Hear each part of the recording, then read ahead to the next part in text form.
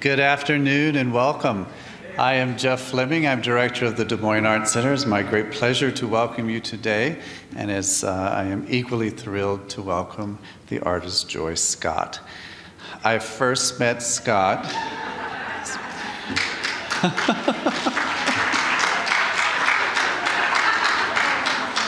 Stop it. I first met Scott about 30 years ago when I organized a solo exhibition of her work for the Southeastern Center for Contemporary Art. She and I, of course, were very, very young at the time. Her art struck me then, as it does now, as powerful and transformative for many reasons. These reasons include, first, her use of craft, which derives from Native American as well as African bead traditions, as well as textiles traditions, such as knitting and quilting. Now seems to be the appropriate time to acknowledge, as we often do, that we are gathering today on traditional, ancestral, and unceded land of the Iowa tribe of Kansas and Nebraska, the Iowa tribe of Oklahoma, and the Meskwaki nation of the Sac and Fox tribe of the Mississippi. The second reason is their use of humor as a tool to engage an audience.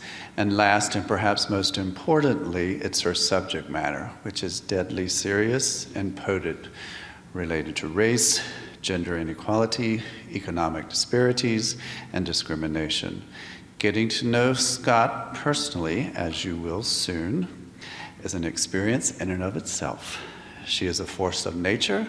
She ignites a room with her presence, and she is a powerful Black woman. She has accomplished a great deal in her career. She is a 2016 MacArthur Genius Fellow, as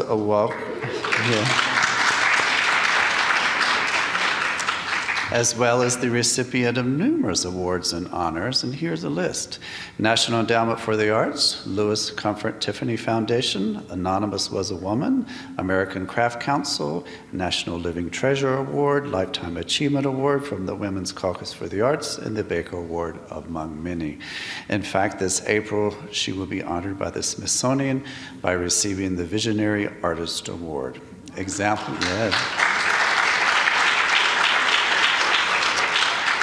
Examples of her artwork are included in many museum and public collections, including, here's a list too, Baltimore Museum of Art, Brooklyn Museum of Art, National Museum of African American History and Culture, Detroit Institute of the Arts, Los Angeles County Museum of Art, Metropolitan Museum of Art, Museum of Fine Arts Houston, the Smithsonian, the Philadelphia Museum of Art, and of course, the Des Moines Art Center. So please welcome now, Joyce Scott.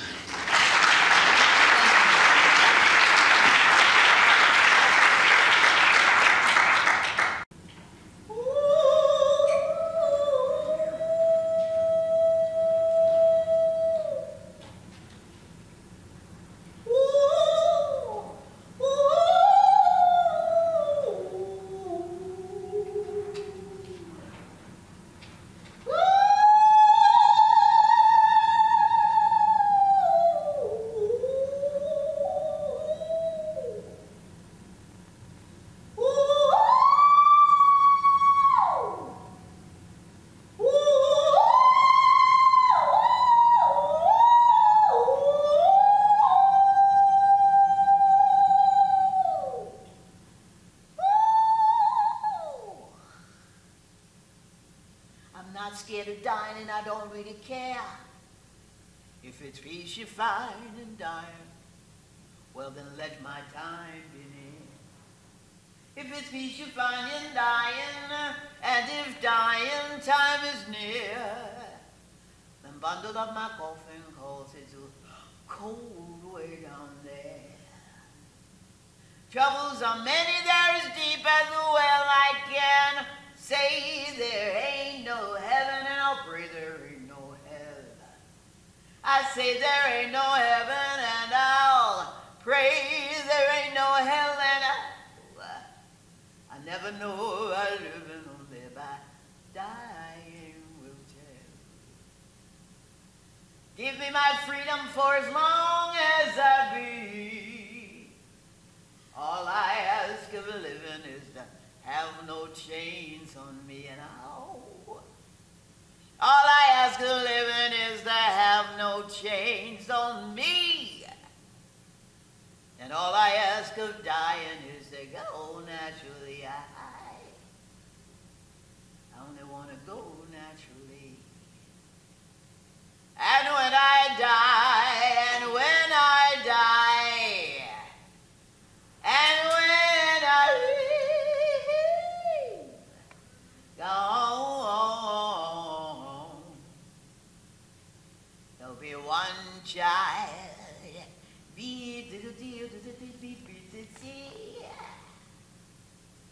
There'll be one child born. There'll be one child born left to carry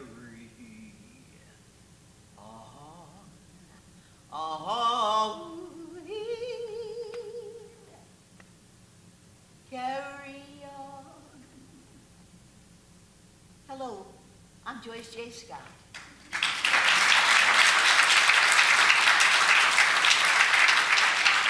Member of the Scott Caldwell clan, that child who was left to carry on. I would say I'm the chosen one, but after what our president said, it doesn't have the same ring to it, does it? Before I go on talking about me, I'd like to thank the Des Moines Arts Center for bringing me here, and Jill, who just, oh, thank you. I'm so used to being the loudest one in the room, I seldom need. Jill, who just sneaked behind me with the pants that are open on the side so she can show everybody everything. That's Jill. And to big, tall Jeff, he dinner for me last night. His house is wonderful, Weiss Terry, and those other people over there were there last night. They're tall. They're very tall people. That's what I remember. I'm very happy to be back in Des Moines again. I know I've been in Iowa, but I don't remember when or where. That just shows how old I actually am. But I've been very blessed in my lifetime, too. At the age of 23, decide that I was going to be a full-time artist, and I never looked back. I just kept being self-employed and making artwork. So I'm going to take you on that little family journey. This is me with my parents, Elizabeth Caldwell Talford Scott and Charlie Scott Jr., when we were young and innocent. These are my father's parents, Charlie Scott Sr.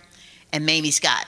I'm showing you this because I'm talking about how I, a young African-American girl from the East Coast, through real perseverance, hard work, and the support of everyone, became this person you see today.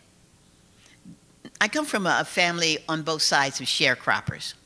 My father's side of the family from Durham, North Carolina, they picked a lot of cotton and vegetables. I'm sorry, they were tobacco crop people. And Mamie Scott was a quilt worker. I think they had 8 children. When you look at her work, you see the translation of the traditional form, right? I can hear humming or singing the blues or singing some kind of spiritual. And when people look at this kind of work, many times they think, well, yep, that's African-American artists. If one form of artwork could represent the entire miasma, the entire matrix of an ethnicity or of a group. But I know what they mean. I look at the piece on the right and I'm thinking about the kente cloth that comes from Ghana, you know, strips of fabric put together, all very eccentric, esoteric. I'm doing all these words. It's actually done in the old days by a man with a very, very simple loom that's a rock connected to string, and he'd be imbuing this fabric with his own personal spirit and story. Then he'd sew the quilts together, and he'd have his own idea what symmetry was. I see that with my grandmom, who's taken apart a simple kind of technique and made it her own. This is my mother's father, Samuel Caldwell. He had 14 kids, 12 lived, and he had as many jobs as he had children. They were sharecroppers too. They picked a lot of cotton in South Carolina. So he worked for the railroad. He used to raise horses. He was a musician. They picked cotton. Of course, both sides of my family had stills. And he was also a quilt maker. Now, they lived in a very prosaic cabin, not unlike what slaves would live in. I don't know if the kitchen was in the house, but I know they had an outhouse for a bathroom. Think about 14 people living in a small cabin. Of course, they didn't have a set-up quilting frame, so they used to heist it or hoist it to the top and lower it down, and people would quilt on it. My grandfather included. Many times kids would crawl, this is what my mother would say, under that while they were making their own samples and listening to the family stories. And if a needle dropped, then they'd send it back. Now, I see this kind of asymmetry when I see the quilt of my grandfather. When he wanted to dye fabric, he couldn't go to the art store. He had to wade in the water, get some yellow ochre clay and dye that with the fabric. And once again, those strips are lined up together. And I'm showing you a torn up quilt because these quilts didn't exist on their own. When one started to pass away or die, you just added another page to the book. This is his wife, Mary Jane Caldwell. She's the one who had the 12 children, so she wasn't out picking much cotton. You know, they said that many times the quilts they made were made from the very fabric that was spun from the cotton that they picked. They'd go directly to the mills, buy fabric, or trade up to get this fabric. So it was a multi-layer experience for them. They'd take the short cuts of the cotton, because cotton has to be a certain length, so it's the best. And they would spin that and weave it in with something else they had.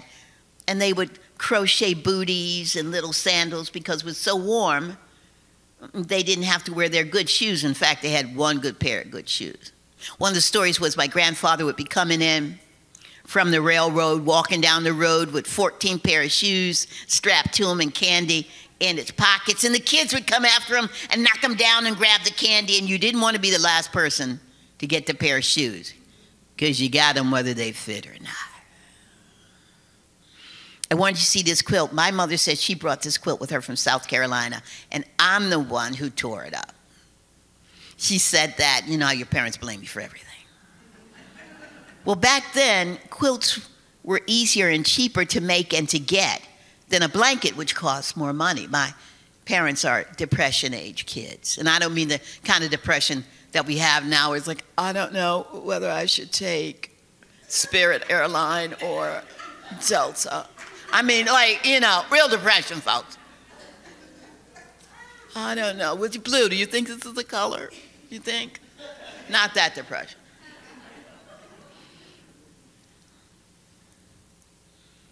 I want you to see this quilt because I believe these quilts are diaries for pre-literate people. You don't read or write well. Maybe you have a family write a diary and everything's written in that, but everybody doesn't necessarily have a book. My mom and dad both went to one-room schoolhouses. And they'd all be playing out in the yard together, white kids, black kids. They were all together. But when they went into this one-room schoolhouse, there was a sheet in the middle that separated the kids.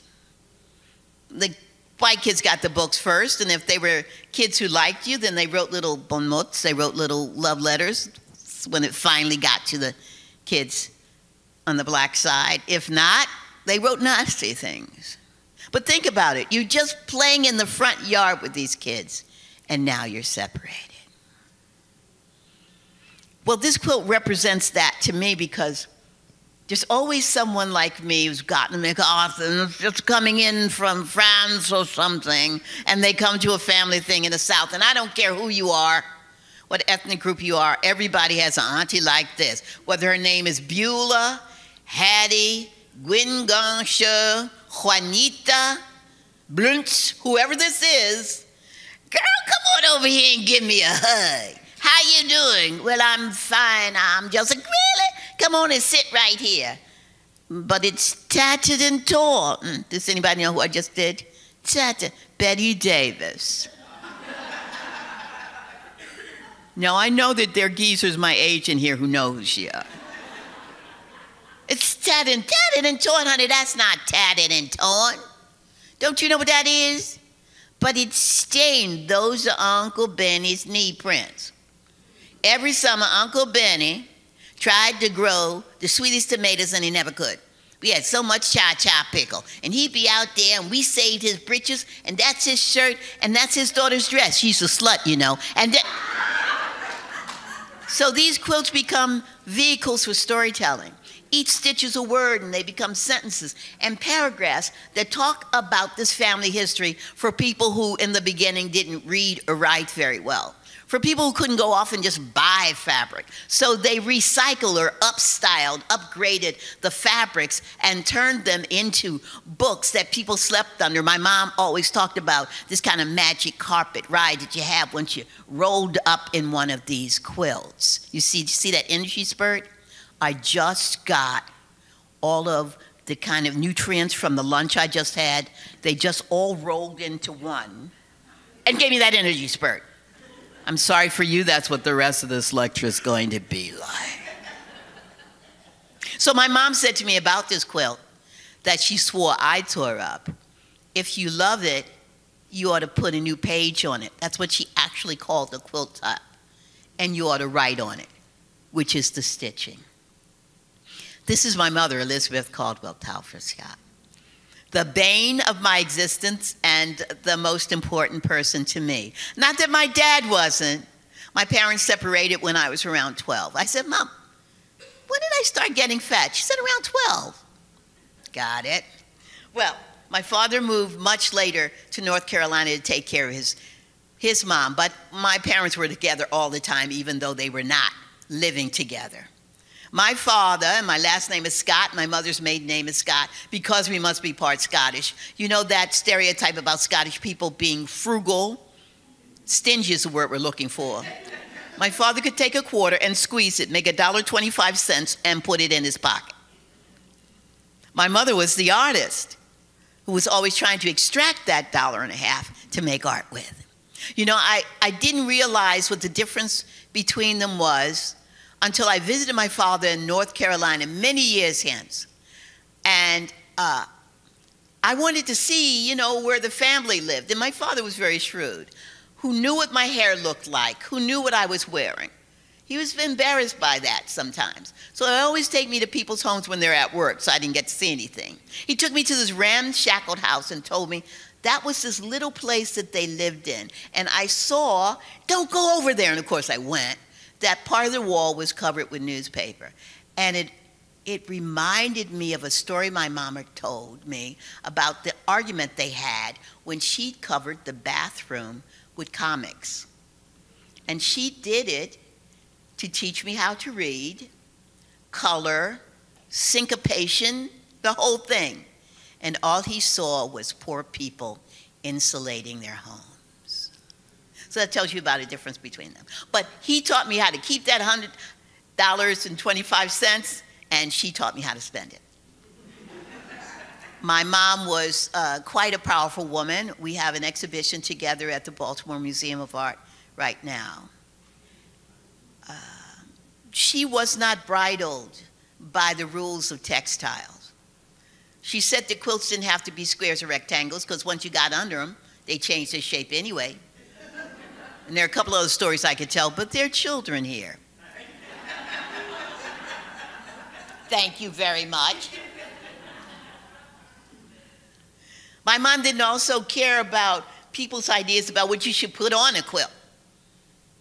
She believed in building and tell a story. A lot of them were allegorical. They talked about her being a kid, how they would catch frogs, the different snakes and butterflies, the color of the sky, the color of plants. The large quilt you see on the left is at the Delaware Museum. It's owned by them. I don't know if it's up. It's called Grandfather's Cabin, and that kind of building you see is a cabin, and under it there's snakes, stars in the sky. My mother died at 95. She was born in 1916, which was like de facto 18-something. They didn't have electricity. She was old enough to remember the first T-model Ford. Very, very different. She lived long enough to see computers, and she was, by the time Obama became president, bedridden because she died of dementia. And she was no longer talking or moving, and I said, Mom, we have a black president. And her eyes did this. I hope to live that long to be amazed by the world in which I'm living in. Well, the story about this grandmom's or grandfather's quilt, those snakes on the bottom, as she said, every year they had a cantankerous snake who lived under the house. He was big and he'd scare everybody. And when molting season came, he'd come and knock on the door. Grandpa would kick it open, boom, and shoot a rifle outside, and the only thing that was left was his skin. Now, that's a family story. So she decided to make a quilt about it. Now, that complication, that confluence of people that I've just shown you pictures of created moi. Little Joyce is what they used to call me. I lived a block away from my elementary school, across the street from the projects. You know, the rat-infested city that the Big Rat talks about.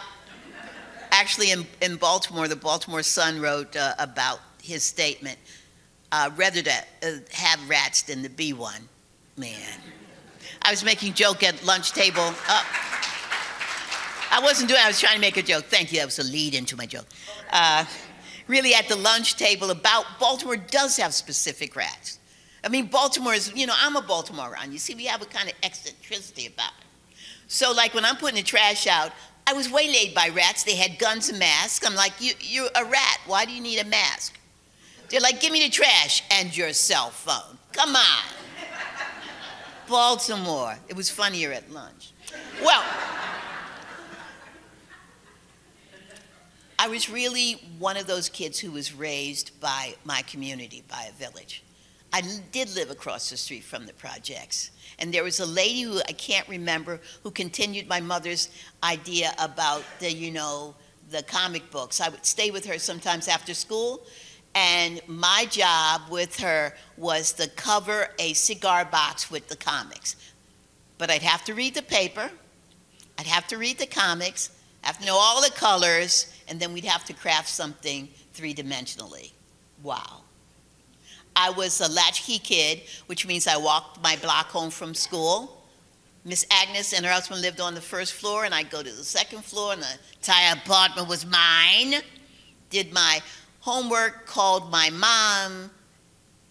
Because my mother, the sainted Elizabeth Caldwell Scott, was a saint, I have two friends who I still am friends with now, 60 years later. And she would let them come home and she'd have lunch, food laid out for us. I learned many years later that she really ate at work. She was a nanny and a housekeeper. She really ate at work because she knew the possibility those kids weren't going to eat. So she gave them her food so that they'd be okay. And we are close till this day. Well, people ask me, Joyce, when did you become an artist? And I say, in vitro. I was born an artist. I was like, you know, doing small drawings and designs for the future on my mom's tummy. When I came out, I said to the doctor, move, you're in my light.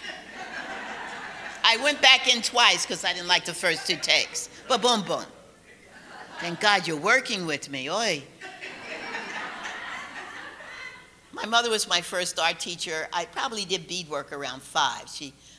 She taught me how to sew and how to weave, how to paint. She just taught me things.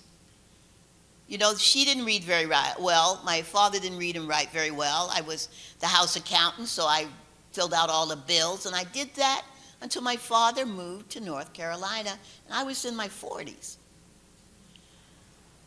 In doing that, I crafted a really great relationship with them, and I became this person who was a purveyor of the crafts and the artwork that came through intergenerationally to me. The passport that I use when I travel is this skill that was given to me by my mom, the needle and thread.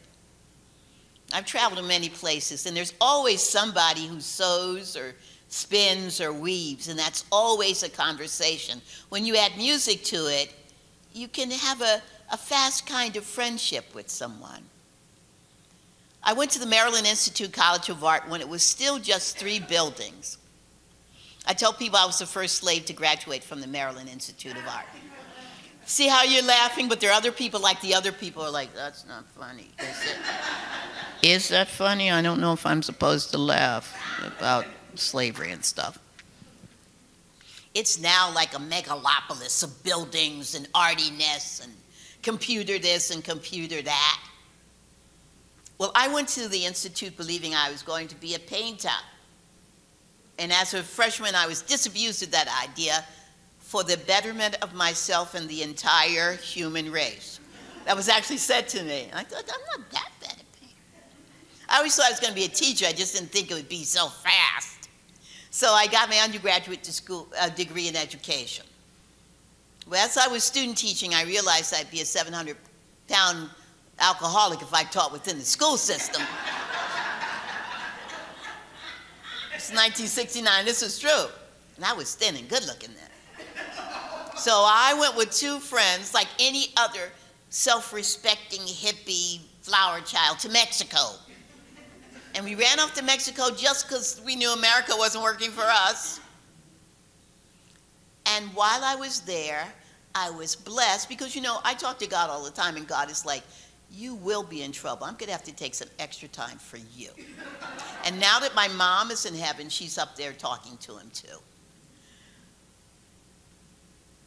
I got to the San Miguel de Allende, which was a bilingual arts colony kind of city. It was the first year that the Instituto Allende was doing graduate degrees in visual art. And that's where I got my graduate degree. This was amazing because there I was, weaving. I had to weaving an enormous loom that someone else warped for me. Thank you, Jesus. Thank you, Black Jesus, for that one. I also was studying metals again, making jewelry, tie-dyeing, you name it, my degree was in crafts. I was doing ceramics. It's all wonderful. What did I learn?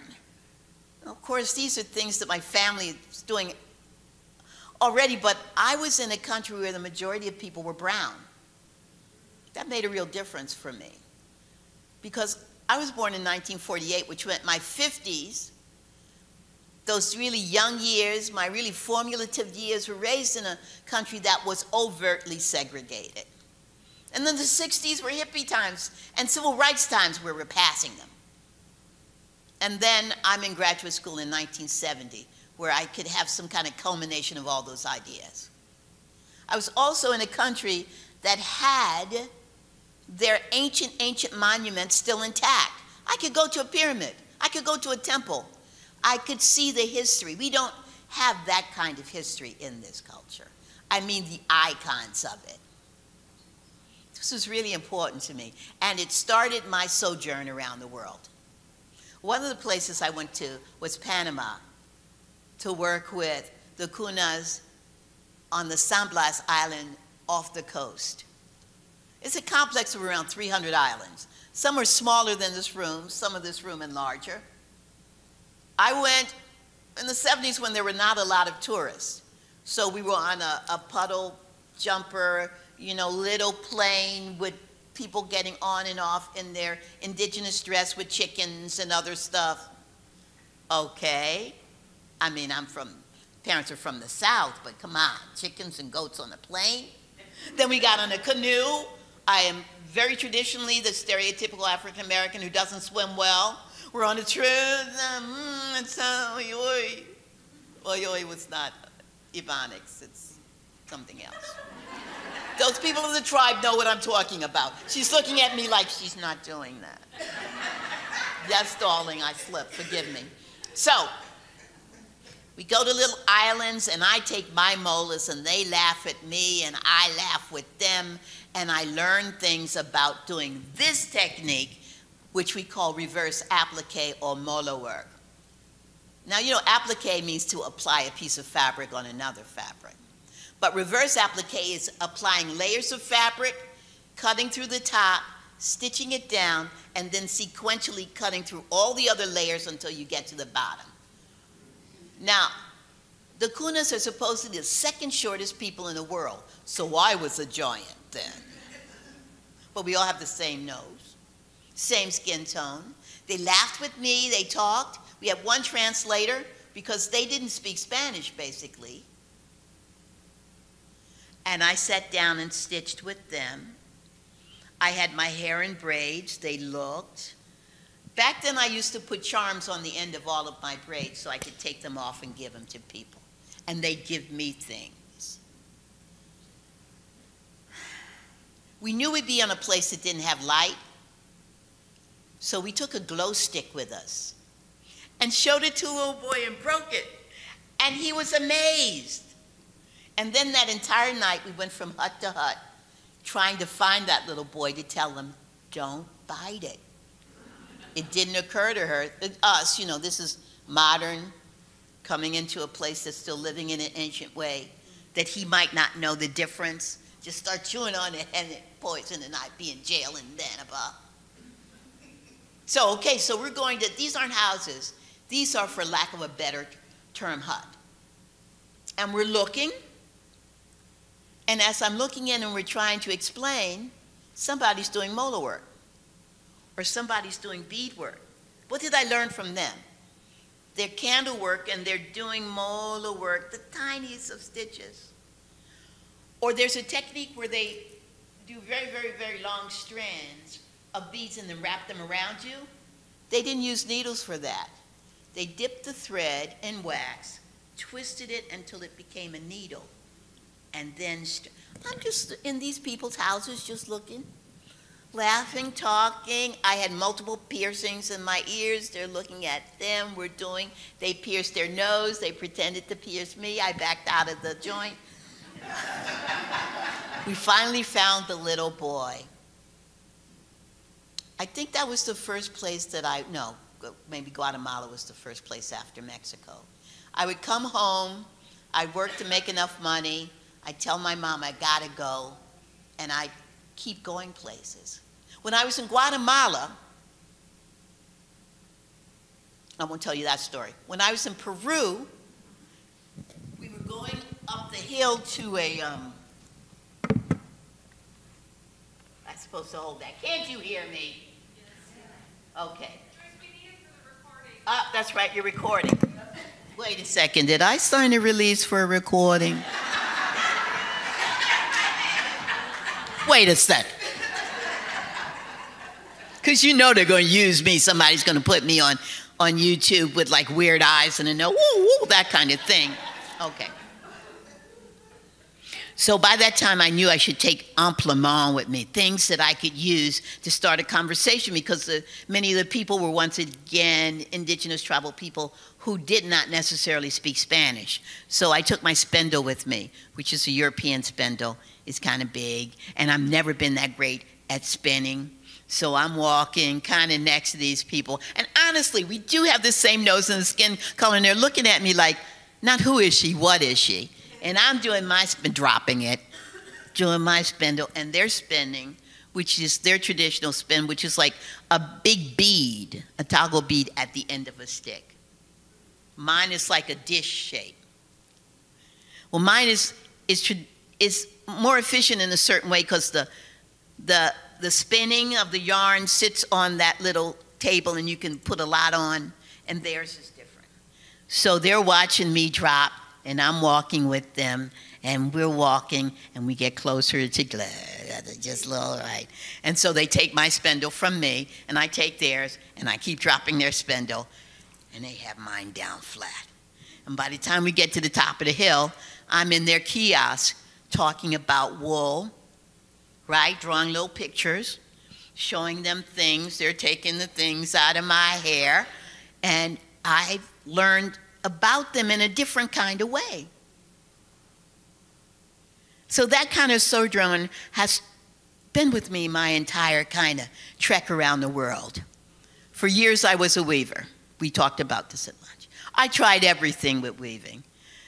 Weaving on the loom, off the loom, multiple things, this and that. And I realized that it wasn't what I needed. Remember, I'm a hippie stuff, translucency and like coming through and kumbaya. Translucency within myself and my deeds. Well, when you're weaving fibers, the light either is absorbed into or bounces off. It's really hard to do translucency. I loved doing this. It was definitely a family way of working, but what I really needed was to work with glass. In 1976, I went back to the Haystack Mountain School of Crafts. It was the bicentennial year of this country, and I learned the peyote stitch from a Native woman. I also was studying traditional Navajo weaving, which put the kibosh on my weaving ever again. Although I think I'm going to set my loom up again. But it's one of those things where you have 7 skrillion threads to an inch, and she wanted me to do a geometric design, and I just wanted to do snakes and black people. She left me alone. She's not unique, but I know she's walking over there saying, how did this happen to me? The peyote stitch was different than what I'd ever done before. I either did beadwork on a loom, which meant I always had different warp and weft threads I had to worry about, or I sewed it on fabric. That's what my mom taught me to do. But the peyote stitch is a technique where you only need the needle, the bead, and the thread. And you can be as sculptural or as flat as you want it to be. The piece on the left, the piece that's all the stripes, I sent that to the White House for Michelle Obama. And I hadn't heard from anybody in a year. I hope she has it. This might be one of those things that you have to leave at the White House. I hadn't heard from her in a year. So I called up this friend who had kind of expedited this and said, I think there's somebody in the kitchen cooking in that necklace. It's been a year. I want to know what's up. Because this is like, yet one more African-American stereotype. We're late. Not that late, I hope. Honestly, not long after that, I received a note from her. Of course, it's a standard note. And it said, though, something like, I hope we can, this is not, I'm badly paraphrasing it, but stay in touch. And I'm thinking that Michelle Obama does not want to talk to me. She wants a matching pair of earrings for, I'm no fool, Michelle Obama. And I really sent her the necklace because every time I saw on TV, she had a big neck full of plastic. I'm not against plastic, but you see her in it's big plastic balls and big plastic chains, and I'm like, why don't you have some beadwork on? Oh, dude. And then I said, I never saw it. The lavender piece that you have that I usually wear is an important piece for me, and this is really important when I have young students in the room. I don't know if you could tell, but I have a kind of glowing ego. It's kind of large and permeating. I find that I am best in my studio when I can park that at the door and come into the studio and just submit. Submit to my time there, to the technique, to the materials that I use. And not try to impel my vision on the work, just flow with it. And this piece is so important because when I made this, I'd never made a piece like this before, even though I'd made components like it. And it showed me that even in my 60s, I could always learn and experience something new in my studio if I would allow it. And that kind of idea about my work also always addresses how I live my everyday life, about attempting to learn something new about myself and others, if I allow it. And we know how introspection is. So we would rather run in front of a moving car than look at ourselves and try to learn. So that necklace, which I tried to sell a couple of times, is now in my collection because of that importance for me. I told you my mom was a nanny. She said to me that one of the most hurtful things that ever happened to her was when we have kids here, so I'm going to use the N-word. I don't like saying that because I think the real word tells you just how potential and how hurtful it is. But when an infant called her the N-word, now you have to step back and think, wait a second, that baby's not at the club. That 2-year-old is not listening to Eminem or somebody, Eminem, or, you know, something like the Beastie Boys or whoever. That's being said by someone that my mother works for every day. You have to know that nannies, mammies, housekeepers, they know everything about you. Not only do they wash your drawers, but they open your drawers and put things in and see all that stuff you hide around. They know that much about you. And so to know that you're indoctrinating their children with that was very hurtful to her. And so I made the piece on the right. This is about a little boy who's going to have to make a decision about who that woman, who is not silver, she's platinum, who that woman is to him. Eventually, what a thing to do to a kid, for him to have to make that choice. And the other is about a woman who's holding an ambrotype. An ambrotype is an old style of photography when you took the image and put it directly on glass. It's of a white man at the turn of the last century. They're a married couple, and the little boy, the issue, or girl, the issue of their union is peeking at you from behind her apron. My best voice is as an artist. My best voice to talk about the things that hurt and push me into speech is as an artist. I'm not a preacher. I'm not a politician. This is my soapbox. Sometimes think that artists live in art cities, in an art house, with art pets, you know, art children, and all you do is think about art. But I have to pay my gas and electric bill too. I read papers. I realize that I am affected by everything that affects everyone else. I do a lot of work on misogyny, racism, ageism. You know, I do on the big isms. I was really shaken up about what happened to the people of Darfur, which is in the Sudan, and that president is now on trial for crimes against nature. The Janjuri was a tribe that would come in on camels. This is how medieval we still are, and attack these little towns, these little villages on camels. Sometimes they would behead the mom and leave it with the babe. Well, people ran off to, you know, these little villages, or they ran off to places where they thought they'd be safe. But the women would still have to go out and gather water and wood, and they'd be waylaid, raped, cut apart. And so I did a series about this. And these series of pieces are small enough for you to hold in your hand and really peruse. So this whole series is called Day After Rape. I really culled this down because I do a lot of work. So there are around 6 pieces in that. Last year, I did a very large, my second largest retrospective at Grounds for Sculpture, which is in Stanford, New Jersey.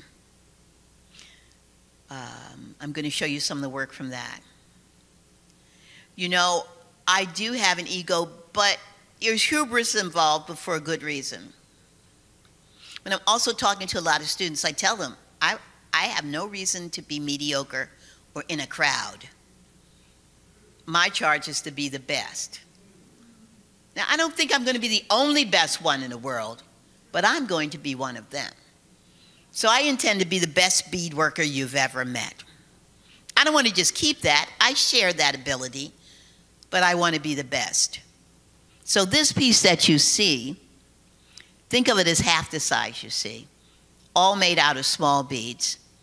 And it's about a day in Harriet Tubman's life when she's walking in the daylight into the night.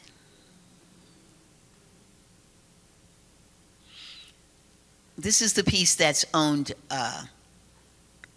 by the African American Museum in Washington, D.C. My gallery asked me in 2011, after my mom passed, well, what do you think you want to do? And I said, oh, I think I should go to Murano, Italy and work with the glass people there. That's what I think should happen. And they said, okay. You know I was not expecting okay. And I think that's the same year that I had my knee done, or maybe after Murano. It was after Murano, maybe. I don't remember. So I went there and I worked with these Muranis. These are Italian guys in a classic shop. The shop we were in was hundreds of years old. And then I walked in, hello! And I was draped in velvet and a big hat, and they were just like, but they were like, Joy, man. Hey, yo. And we worked together. And when I thought there was a lull in the room, I'd start singing, but not like, you know, Stevie Wonder. I'd give them some more praise. And they go, hey, yeah. And we worked together to make these figures. I did a lot of Buddhas. I do Buddhas a lot, actually. And people are always still asking me, why are you doing Buddhas? So, well, firstly, I'm a human being, I'm an artist. Anything is available to me. I can do anything I wish, and I shall. But anything is available to me. But also I use a Buddha because he wasn't a god, he was a human who worked on evolving. Come on, is that a great idea? He worked on becoming the best and highest form of himself. I gotta work on Buddha. So this is a series that I did there. There were 4 Buddhas that represented the 4 seasons, and I don't mean the hotel. The 4 seasons of the year, 4 time zones, for this, for that. So this is summer, and I wanted to push myself to make a person on fire. So I had to make a lamp-worked figure for me, and I made beadwork of this person flaming on the hand of this Buddha. And the face is my beadwork that's been fused into the glass. So I was teaching them new things. I went there for 2 years. By the 2nd year, we were doing very well together. I also did a residency at a place in New Jersey that can't remember the name, and we cast glass there. This is a series of war women. The dice are there about how it's just a toss of the dice about whether you live or die, who you are in life. And those cast pieces are guns, penises, and heads. And she's carrying on her back a backpack, which is really a blown glass heart. I used to teach at Penland in North Carolina a lot. My mom would come with me. In fact, my first class we did together. A friend would drive us there, and she'd get to take a class at Penland and take care of my mom while I was there. We'd stop to see my father in Durham. He talked a lot of trash. I was still happy to see him. Father talked like that and always had some joke. You're like, Dad, that's really not, you know. Yeah, okay. He was a rascal, my dad. And while we were driving through the mountains into Penland, there's a little place that we stopped, and it was a gun that was really a liquor bottle. And that's when I realized what a shot of liquor was. Because he told me that like the good old boys would put liquor in the gun and then drink it out of it. I don't know how many accidents happen where you blew your head off.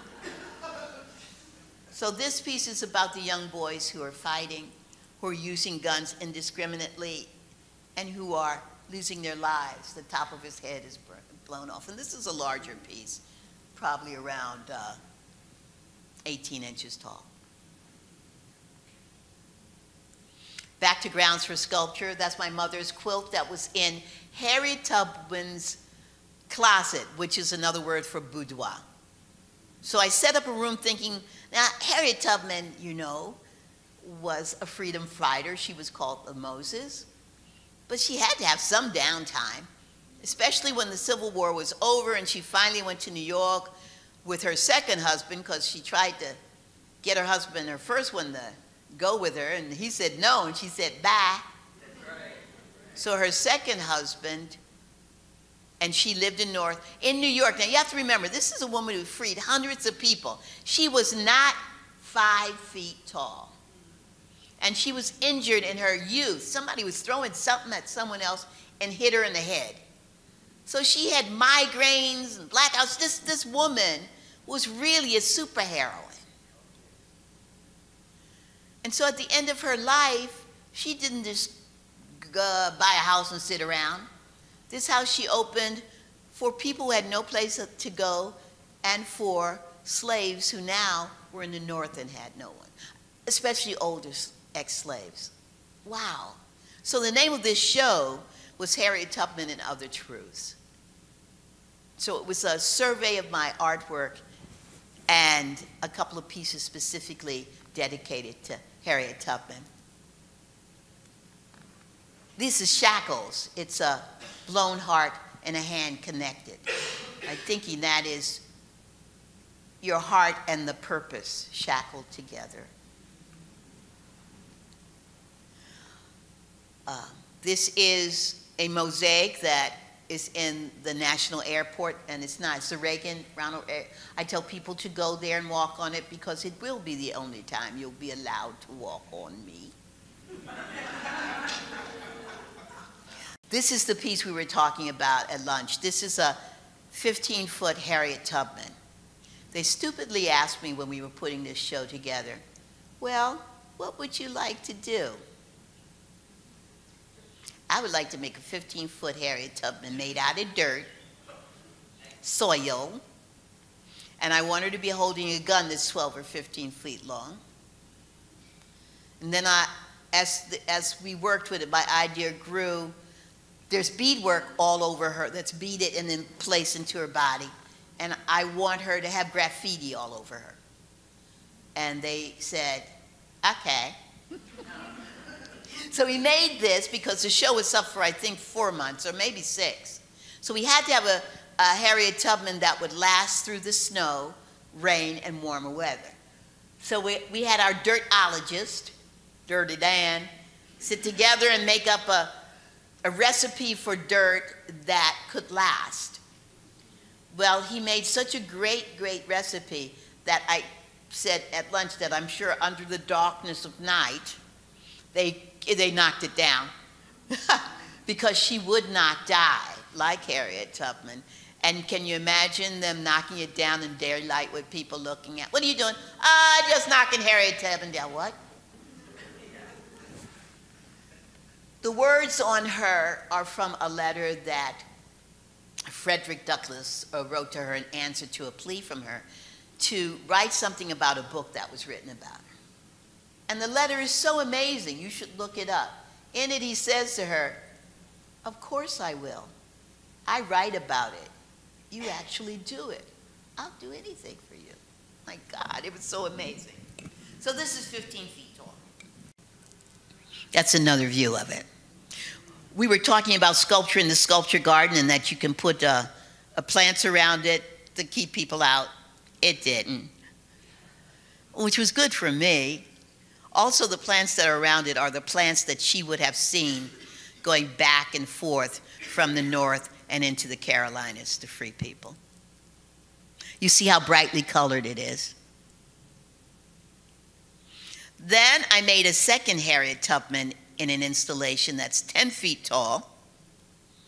She's holding a large gun. And all of these guns have beads and blown glass and cast glass pieces. She's holding a veve, which in Haiti would be a prayer or an investiture of truth. And it's beaded. She's standing on a cliff with quilts that were made for my father's mother, because quilts were very, very important in the Underground Railroad.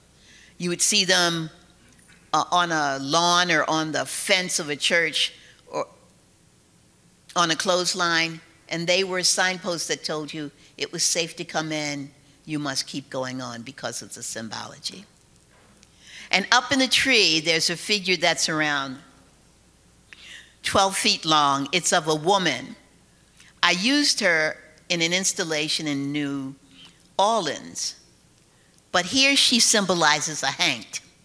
Now, a hank is a southern word for a ghost. You've heard of bottle trees, right? Well, bottle trees were supposedly created to catch some hanks. They're attracted by the glitter of the bottle, and they go up in the bottle, but they can't get out. Slaves and sharecropping people would be coming home in the evening, because remember, they didn't have like an 8-hour day. They'd be coming home from the work, and they were afraid of ghosts. Lightning bugs could be considered a ghost. So they set these sort of traps for them to go into. Also, they try to go on the other side of the water because supposedly hanks couldn't cross water. So this family story made me really think about how I ought to make a hank. These hanks weren't always horrible figures. They were things that would guide you through the night, too. And I had a lot of fun doing these things because I got to get on a cherry picker and go up and move things around and shake the cherry picker. They told me to stop shaking the cherry picker. I kept shaking the cherry picker. And then, like, people told me later, did you have on a strap to connect? No. When Obama was I'm also a printmaker. When Obama was in office, the thing they kept yelling about was his big old ears. So I made a series of prints about him. Here, Obama is Buddha with the big old ears. I think that might be the only one that you see. If you haven't figured it out yet, I was a performer for many years. Now I basically sing and maybe sometimes do monologues. But in my youth, I was a member of a 2-person partnership called the Thunder Thigh Review. That's what's on your left. We traveled around the United States, Scotland, Holland, Canada doing work. Think about Whoopi Goldberg, Kathy and Mo. That was that period. We were writing performance artwork, talking about all the isms I said earlier, using comedy and music. Unfortunately now, you see those beautiful lace stockings? Now my cellulite looks exactly like that. I tell people I have to wear a swimming dress when I go to the beach because people think my legs, my thighs are covered by jellyfish and they try to come and help me. That's a very funny joke. Wake up. I'm talking about me. You're not saying it. It's me doing it. Híjole. For years, only for a couple of years, I worked with a group called Honey Child Milk. We actually did a coon show. Now, I know that's difficult, but we did a show about people in Coonville. This was really to make you do, what? And one of the funniest parts and startling parts was a song that I sang with my daughter. And I'd say to her, I hope I'll live to see you again. See you again in Coonsville. And people were like this. Did she say Coonsville? Because the music was fabulous. We wrote everything. But are we supposed to? I did another character who followed me in a lot of my one-person shows because I realized that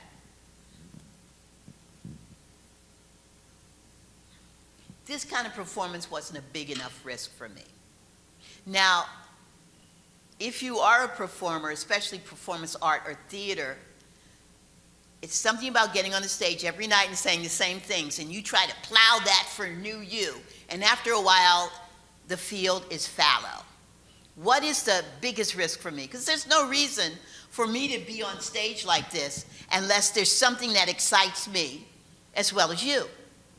So I started doing a lot of one-person shows. And the last one I did was Walk a Mile in My Drawers, not moccasin. And then it was the culmination of this one character. How many of you remember Rodney Dangerous in the Field, right? Well, I have a slave character called Rodney Dangerous in the Field. The first stand-up comic, I don't get no respect. I don't get no respect. So remember, Rodney Dangerous had his tie? Well, he was shaking his shackle. I'm going down to the field to make some jokes because I got me a captive audience, right? And he'd tell all these horrible jokes. And once he went to the owner, this reminds you of this book. That's why I'm telling this story, Parsley. Went to the owner, and he asked the owner to give him his freedom. What will I have to do to get my freedom? And so the owner says, well, hell, you're going to have to tell me a real funny joke. Take my wife, please. Take my wife, please. And he did. So Rodney gets, ow, and he hits him once. Ow, he hits him twice. Ow, ow, he hits him 3 times. Ow, ow, ow. Take me to the bridge, y'all. And he did, and he hung him. Okay, now, what did I just do? Take My Wife, Please is Henny Youngman. Henny Youngman was a famous Jewish comic. Also, part of Jewish history is being slaves and building the pyramids in Egypt. Hit me once, hit me twice. That's James Brown. Take Me to the Bridge is the bridge of any of these rock songs. Dun, dun, dun, dun, dun, ow! And then he hung him from it. So he's hanging, and Woody Woodpecker comes in and chews through the rope. So there's another, so this whole thing is very pop culture. This I love, I wrote music to it. This is the kind of thing that kept me doing performance, because it allowed me to be as obtuse and absurd as I wanted to be, but talk about racism and gender. And another part of it, Rodney meets, what was Jefferson's paramour's name? Thank you. Remember Sally Hemings went to Paris. And so he's saying, hey, Sally. And she says, bonjour, Rodney. And so there's a whole bit about them talking until it wheedles down to him realizing that she's not interesting to him. And he talks to her about what her future will be. Well, I'm not doing that. Firstly, I can't remember lines anymore. So I don't do that kind of performance anymore. I still do some performance, though. I do a lot more singing. This is me working with one of my performance partners, Lorraine Whittlesey. We're called Ebony and Irony. Get it? You just have to figure out who's who. And I also work with younger artists sometimes, a spoken word and hip-hop artists. This is me doing some work. I do a lot of scatting, which directly relates to beat music, all of that in the work. And then I end with a picture of my mom in our living room at the end of her life. I am one child born. I am one child born left. I am one child born left to carry on.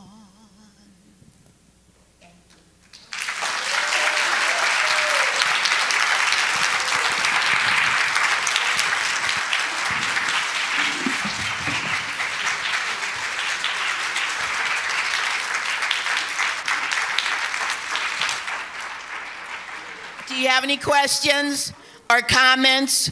You can bring me presents and money directly to the stage. Yes, right there. I want to thank you for Harriet Tubman information. Thank you. Hallelujah. Hallelujah. Hallelujah, yes. Yes, I love that attention to her because she was quite a lady. Quite a lady. You talk about being lack of education, but she had a way of getting her point across. So I thank you for that. And also the mistaken identity piece. Which your museum bought, they put out hard cash, actual cash. Oh, they did. All right. All right. Okay, and it's beautiful. I had a question. Maybe I can ask you in private. No, you can ask me up in front of people. Okay. I'm not cussing because there are kids here. The tail on the back of the lady. What does that represent? Well, I think he's really a man, and he's a devil. Okay. He's got little horns.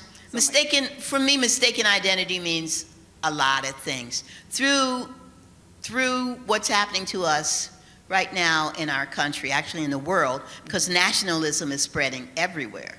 Yes. The guise that people have is many times the opposite, and through it, we must learn. So this is an opportunity for us to stand up. This is what this is. So his identity is mistaken because he might be bringing truth. Wow. And that is, we should be able to learn out of all of this stuff. Not only just to not comb your hair like that, but, or to do tans where you have the eye white thing. I don't understand how they let him out like that. I mean, if he was even doing a great job, I'd say but you can't do a tan like that. People are going to think you're stupid and stuff. You can't, and get some hairspray to hold that thing down. Yes. I mean, who lets him be like that? I don't know. So it's also talking about him being surrounded by people who aren't really thinking about his welfare. How are we having that government now? It's deeper than just him being a buffoon. So that work is about those many layers. So. Okay, thank you so much. Oh, thank you. See how people's egos are, you see what I'm trying to say? Yes, someone else give me something. Don't be scared. I ain't going to do nothing horrible to you, mostly. Is this really what's going to, I have to beg? There are no shills in the audience? Here, okay. Right there. I'll bring a microphone over to you, or Carol will pass one down. There we go. Hi, so good to see and hear you. Thank you, love. Did you know the artist Elizabeth Catlett? I did not know her. And people ask that because we were also in Mexico, but you have to have a real bunch of stones to go to somebody. Hello, Miss Catlett, can I come and visit you? I was asking because she went to graduate school in Iowa. Yes, and she was, of course, an icon. And they were living in Mexico when I was in Mexico, but I never had the stones to go and meet her. Beyond that, her work? Well, of course, firstly, she's a sculptress. And for many artists during that time, for women, you maybe would be a painter and you might be in crafts, but being a sculptress the way she was a sculptress was a big deal. And the fact that she made a decision to not live in the United States because of its deficits for her, and go to another country, marry a Mexican man, have Mexican children, and make artwork that was not only implicitly African American, but also had references that were Mexican. You have to remember, Mexico has a big black heritage, because wherever the Spanish went, so goeth their slaveth. So she worked on those roots as well. So she's one of the ancestors, the aunties that young artists use. And it should be all artists, but for sure African American artists, and women specifically see her as one of the real aunties for us. Thank you. You're welcome. So collaboration seems to have been a really big part of your work. I'm wondering if there are any collaborations on the horizon that you're working towards or working on right now? Well, I don't know what I was asked again from my gallery, what do you want to do? And being a mentor is a big part of what I do. I don't wish to teach beadwork so much anymore. I've taught so many people how to do beadwork. Let them teach the basics of beadwork. But I like collaborating. Those guns that we did, me working with people, you lay this down, go drop this, no, let's do this, tell me why you're putting it there. I like that, but I can tell you the truth. I think I want to stay home and work in the studio. Now, the collaboration may be, since I don't blow glass, I work with casting, I can do that, but blowing glass, I'll probably go to more studios. I was just in San Francisco, and I was asked to come to the last working glass studio in San Francisco proper, outside of a school. It's in a black neighborhood. So I went. The students were from Cal Arts, and they were all white, but the person who led it was black. And I talked to them and showed them how to add beadwork into work. And what's wild about it is that the African American Senior Citizens Building came over and watched. See what I mean about just that happened because I was there. That's what I would like to do. That's the kind of collaboration. And people who are working with materials that I don't ever want to learn how to do, and that are dangerous, so they should do it. You know, when you watch people blow glass, that's so fascinating, you do it. That's probably it. But I have great joy of just sitting around making my own work in my work. Amen.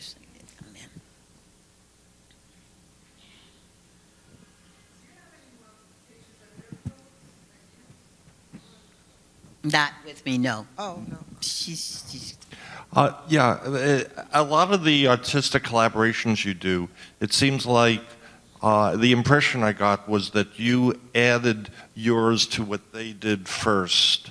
Am I getting the right impression? Say that again, what do you mean? That, you know, you went to the artist in Italy and they were doing the glass work and you added your beads to their work. The gun that you showed, you added your touch to their work. Am I seeing your type of collaboration first? You go there and study what they do and then figure out how you can add to what they do? It depends. It depends. I've been doing glass for a long, long time. And so it's interesting you should ask that question because the studio, the Beringo studio, sometimes works, I think for a long time, it was that they worked with people who were artists or in some way in the arts world, but didn't necessarily do glass or didn't know about glass. So they came and that was a great fun for them. You know, I'm pronouncing his name incorrectly because I can't remember, but Pharaoh, and I'm so happy that, how do I pronounce it? Pharrell. He did a piece there, right? So, but he's not a visual artist. But I've been doing glass for a long time. So when I went in and asked them to do something, and they said, no, much, I said, say. I was doing theater for a long time, so theater. But what I do is collect pieces that create, many times they're of the very period that I'm talking about, like that shot bottle. And I know that it elicits something from you that if I made it wouldn't be the same. Somebody had one of those things in their houses. There's a series that I took out, and I think I took it out because I was talking to a lot of kids, called, God, what's the name of it? But it's about us going one day and just being able to laugh at the things that are still plaguing us. And it starts with a small mammy, and she's holding a white penis instead of a rolling pin. It was originally a rolling pin, but it didn't even look like a rolling pin. And there is a series of figures like that, right? Well, these mammies or these figures, if I made them, then there would be my idea of what they are. But the fact that some of these things came from Japan and they're the Japanese idea about a stereotype about a black person, see how right away you're going, that's when I'm like, well, I have to use that instead of making it. Is that answering your question? Good. And I think that's really important because it talks about how over centuries we keep repeating the same thing. I have collected, because they're beautiful, but you collect things from pre-war Japan, and it has pre-war Japan under it. And for years, I don't know if they're still doing this toothpaste, because they got yelled at, but it's called Darky toothpaste. And it's a black guy with a top hat on it, and you're like, but didn't somebody tell you that that's going to cause trouble someday?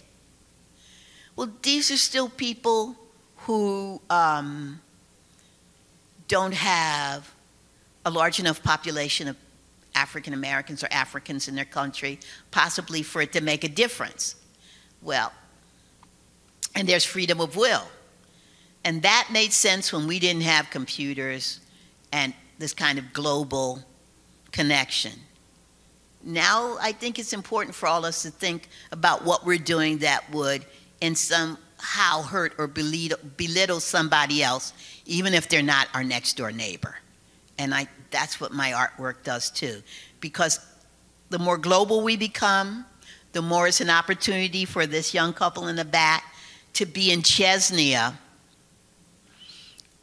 going to school, or on their beach, because it's a great beach, and to have people say things to you that are cruel and unkind because of their ignorance. So if I can help purvey some kind of knowledge in that regard, that is what I do. Thank you. Thanks. Is that it, you think? Anybody else before I get thrown out? We got one over here. She's an artist. Funny you should say that. Because I wanted if you could talk about the concept of the value people put on art. You said you went undergrad and you tried painting, and someone said, try something else. You know, I've worked with young people and they'll say, oh, I'm not a very good artist, or I can't draw, or that doesn't look good. And I always tell them, it's your eyes, and you're sharing what you see with the world. So there's no judgment of good and bad. Can you talk about? I do judge. People judge all the time. We like to say we don't judge, but we do. Yeah. And I just say, then what do you think will make it better? Because, you know, you can look at you trying to be nice, but you're like, that's a crappy piece of work. Oh my God. I don't know if he'd be in the class. So you talk about, well, you know, what about it don't you like? And, well, how come, you know what? So you don't know how to make the colors the way you want? Let's work on color then and figure out what color means to you and how to do it that way. Because through whatever we're doing, I'm still Joyce. And of course I'll make judgments. Remember, that was 1969, so that was that was last century, darling. So people's thinking about that and what artwork should look like. Unfortunately, it's very similar to what happens now. I'm glad you said that, because this talks about something. For years, I would come in as someone who is doing this. Maybe I teach, and I do crits with students. And the African American, sometimes the Latino students would come by and say, like, you know, I can't get a crit like this from my teachers, because my teachers are basically white, they're European, and they don't know anything about my background. Okay, but they don't see the value of my background. So they tell me not to do this. Do you know how hard that is for somebody who's paying tens of thousands of dollars to hear that their way of creating is not valid because you don't know about it? Okay, so there's been a lot of pushing, and that's changed a bit, I hope. I was asked to do the keynote at the College Art Association, and I did, and I spoke to the strength that artists have and how wonderful we've been, but we have to remember that diversity means diversity not only in the student body and in the teachers, but in the administration. Because when was the last time you used Corinthian column in a conversation? When was the last time you talked about that? Why do I have to only look at the Romans and the Greeks? That's old, and how many times do you talk? Okay, so why can't Africa, the indigenous people of the world, be involved in that conversation? So I'm always pushing that, right? And diversity within an administration is very important, because those are the people with the money, so you can watch things change brass tacks. I was just in California receiving my second honorary doctorate. Yes, I said it. And I want you to know, from Cal Arts, and I was like, what? And really, really sad that my parents weren't here, but I said my parents were well, my father, I told you, he was in purgatory, because every time he gets to the front door, he starts flirting with somebody, and you're like, back of the line. But my mother is like walking right in past God's secretary. You don't have an appointment. God, my baby's down there. You know, I've been working hard. I think she needs, and my mother wouldn't even know about doctorates. She needs another doctorate on that, you know what I mean? And she's bonicizing God. And looky here, God. And God's like, well, you know, I think you're right. So a young woman who was graduating, an African American was graduating, and my art godson, who is from Baltimore but lives in San Francisco, gave me a little party. And she said, can I bring my glass and show you? I'm like, absolutely, because that's what I'm supposed to do. The Smithsonian gave me, it was this April that passed, the Visionary Award. And when I went there, I said, okay, when am I going to talk to kids? They said, you want to talk to students? I said, of course. You just call me a visionary. Isn't that what I'm supposed to do? They said, well, most people won't do that. Okay, so of course I will look at her work. She brought some very interesting glass, and I talked to her. It was, a lot of it was about Black history, you know, cotton or something else. But nicely done. And she had the obligatory shackles, had some shackles. You know what that means? Like for a cubist, you got this, and for Black people, and the shackles. And she looked at me and said, I've never had a critique like this before. Now, Cal Arts is not a cheap school. And I said, why? She said, because they don't believe that I should be doing this kind of work, and they don't see the importance of my ethnic background. And you're like, but this is 2019, and we had Obama. Isn't any, well, okay, why am I saying this? Because the same teachers who taught them are the ones who were taught by them, and they're all going from the same playbook. And diversity in the administrative parts and in the faculty will make how we teach more diverse. And that's what's important. So that's why I'm still on the road, because I'm 70 and I could be at home getting fatter. The time somebody was laughing like, oh God, please no. You know, I could be at home, but I've been given a great gift, and I've also begun, it becomes my responsibility until I can't anymore, to be one in a number who's out there talking and stuff. So that's why that's important, babe. Thanks. Joyce, thank you for visiting us from Baltimore. Thank you, audience. I'm so glad you got to hear this talk.